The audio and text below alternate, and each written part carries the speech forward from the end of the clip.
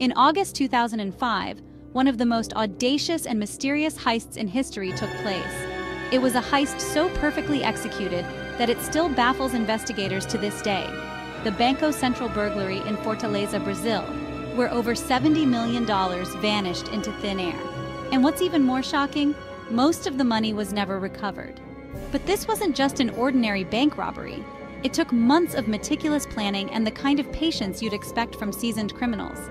The thieves rented a small property near the bank, presenting themselves as employees of a fake landscaping company. From there, they secretly worked for 3 months, digging an 80-meter tunnel under the streets of Fortaleza, all while remaining completely unnoticed.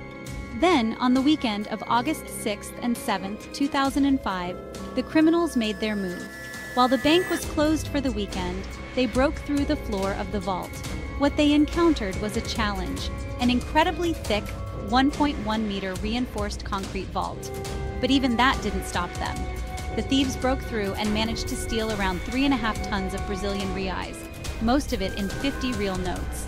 That's approximately 160 million reais, or $70 million in cash. When bank employees returned to work on Monday morning, they were shocked to find the vault practically empty.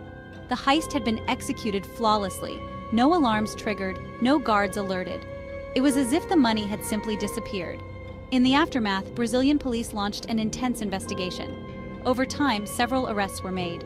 Among those captured were some of the individuals involved in digging the tunnel and handling the logistics.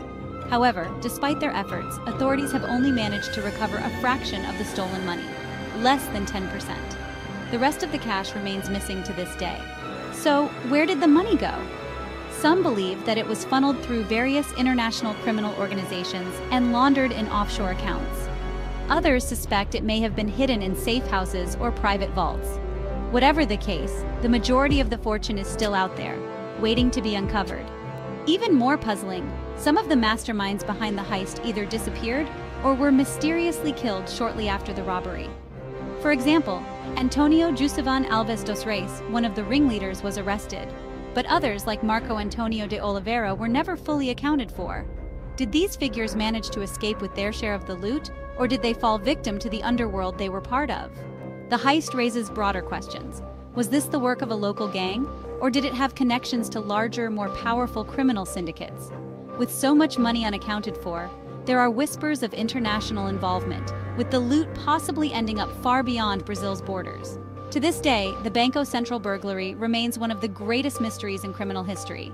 A heist pulled off with the precision of a Hollywood movie, but with real-world consequences, and a fortune that's still missing. Will the remaining money ever be found?